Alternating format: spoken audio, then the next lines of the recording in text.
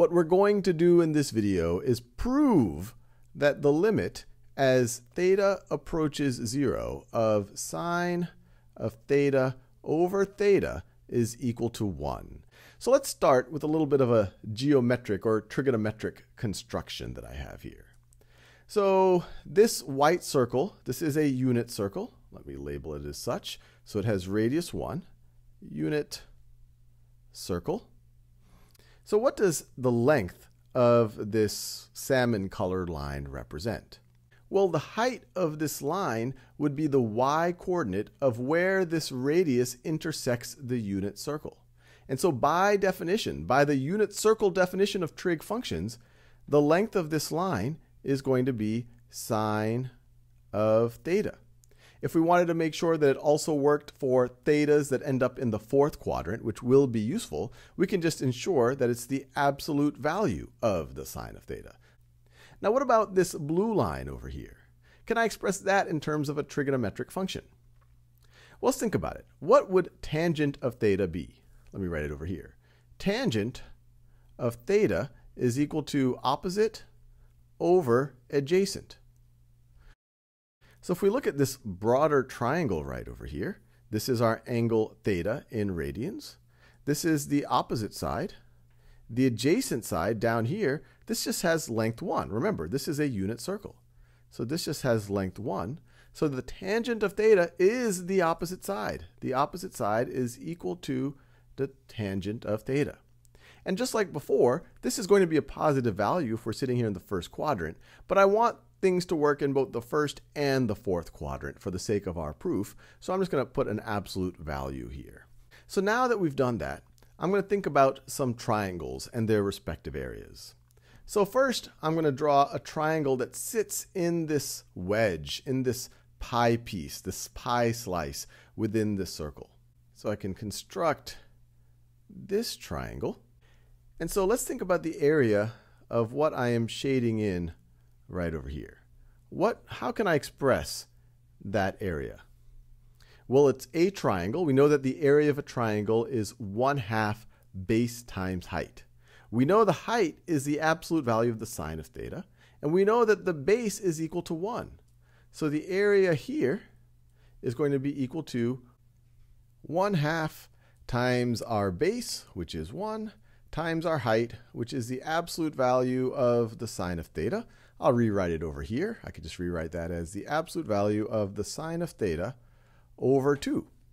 Now let's think about the area of this wedge that I am highlighting in this yellow color. So what fraction of the entire circle is this going to be? If I were to go all the way around the circle, it would be 2 pi radians. So this is theta over 2 pi's of the entire circle. And we know the area of the circle. This is a unit circle. It has radius 1. So it would be times the area of the circle, which would be pi times the radius squared. The radius is 1, so it's just going to be times pi.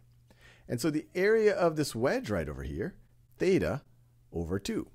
And if we wanted to make this work for thetas in the fourth quadrant, we could just write an absolute value sign right over there because we're talking about positive area.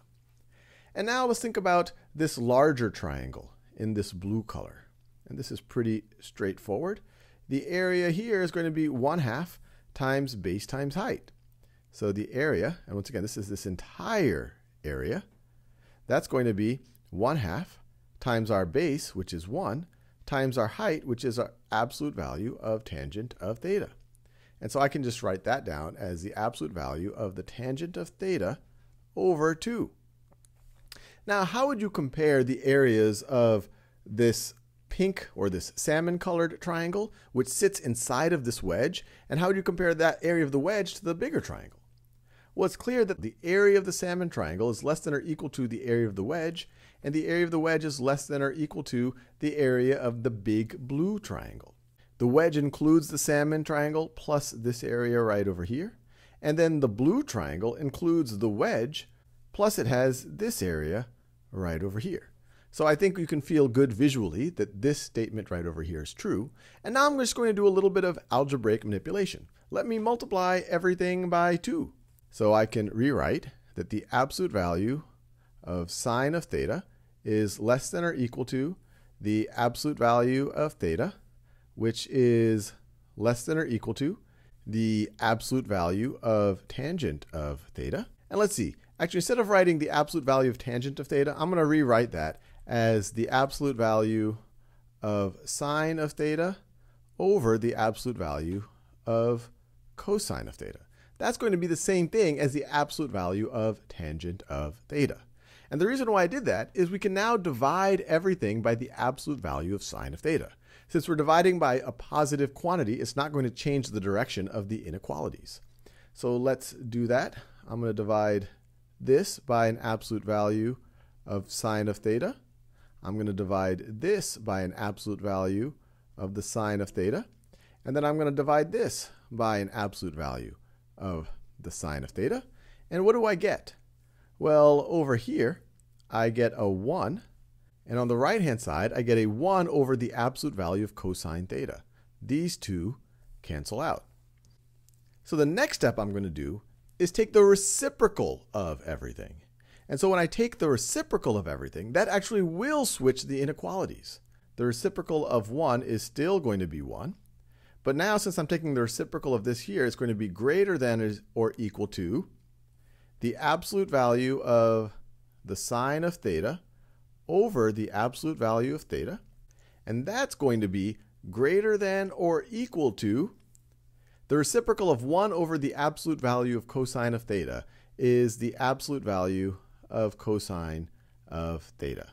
We really just care about the first and fourth quadrants. You can think about this theta approaching 0 from that direction or from that direction there. So that would be the first and fourth quadrants.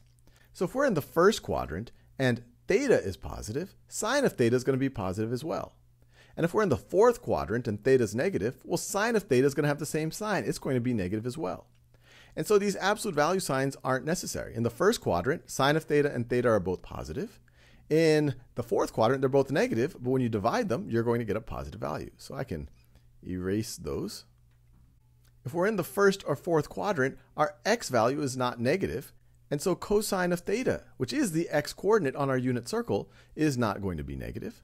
And so we don't need the absolute value signs over there.